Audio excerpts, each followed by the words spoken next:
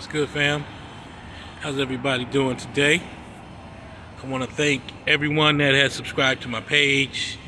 I'm over 1,300 subscribers right now, and I think that's pretty good because I've just really been doing this hardcore maybe for a month and a half now, and I don't have music reaction videos, which is what really builds people's pages, I'm finding. And also people that pay for subscribers. I don't do any of that. I got a Facebook account, I got a Twitter that I don't use as much as I should, and I have a Instagram. But yeah, man, I'm just thinking about a lot of things, man. For y'all that's been watching, you know, about a month ago, I guess it's about a month ago or so now, almost a month ago or 3 weeks ago, you know, I was talking to this girl that lived in Africa, sending money over there, man, and come to find out the chick was married. And the chick got married, I guess, within the last few weeks. And I know this is like my third video talking about this, but it really not confounds me, it really crystallizes things for me in terms of loyalty and trust, missing red flags. See, my thing is, I'm so quick to cut somebody off, what people would say for the smallest things, but I know what disrespect is. I know what it feels like. I know when it's said, when someone disrespects you, they say some disrespectful things and then they don't correct themselves when they do that. You know, that's a sign, a red flag. If they don't ever correct themselves, this is the person you're going to be spending your life with if you are thinking about marrying that person or being with that person. You're going to have to deal with the disrespect that she has normalized. And I say she, I guess I'm kind of speaking to the brothers, but I guess I'm speaking to the sisters too. You can say he in your case. I'm sorry, I'm around some construction if you hear a lot of background crap. But yeah, when they start being disrespectful or saying disrespectful things and they don't correct themselves, that's just who they are. That's not where they are, that's who they are. See, there's a difference between who you are and where you are. Who you are is just who you are. Who you're going to be is not going to change. You're just going to be that way. Where you are is still who you are, but where you are in that moment, will you change? If I say some disrespectful things or do something disrespectful and I don't correct myself to you as a woman, I'm speaking to the sisters now, then that's just who I am. But if I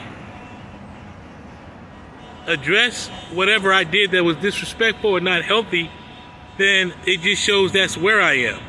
And unfortunately, most people, it's who they are. Most people aren't really trying to work on themselves. Most people aren't really truly trying to become better people. And to have a healthy relationship, you need to be with someone that's trying to be a better person every day. You know, correcting themselves, becoming the best version of themselves. And the way that this thing happened, I could really see that this person wasn't the one for me. And I hope that me telling my story helps you with your relationship situation or whatever as you move into 2021. So yeah, it's a lot of things, man. That was one of the real lessons, you know, and I'm kind of in a situation where I kind of got to start over now. I spent a lot of money, a lot of investment. I had some emotional investment in it, but I'm the type that doesn't tie my emotions too much into something because, you know, no one owns anyone else on the one hand, but then on the other, it's like, you know, if you have so much invested in the outcome of any situation and you have an emotional attachment to it, 9 times out of 10, you're going to be disappointed. So no expectations, no disappointments. And this is someone that I never met on top of everything else. So it always had this sense that it was never like, you know what I'm saying? I know that I had love for her, but I had a sense, like, what kind of love disrespects you when you have a disagreement and doesn't apologize, you know, and doesn't make amends, or doesn't even acknowledge it? You know, and towards the end, that's how it was going, and I should have broke out at that point. You know, this person also should have just been honest about her situation, being married.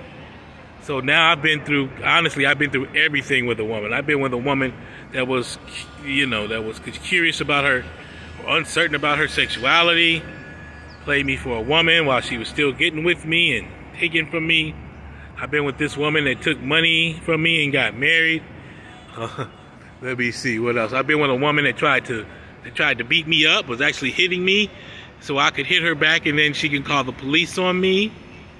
I've been with a woman that was had an abortion, didn't tell me, you know, and kind of then blamed me and didn't want to speak to me. And it was just, I've been through a lot, man, with women. I've done a lot as well.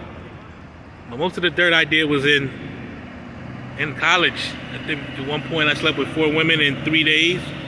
That was really bad. That was really bad. You know, it was mutual for the most part, but still that wasn't good. I remember cheating on my girlfriend once, but then she cheated on me later. Crazy, crazy times, man. This is part 1. I'll go to part 2 next.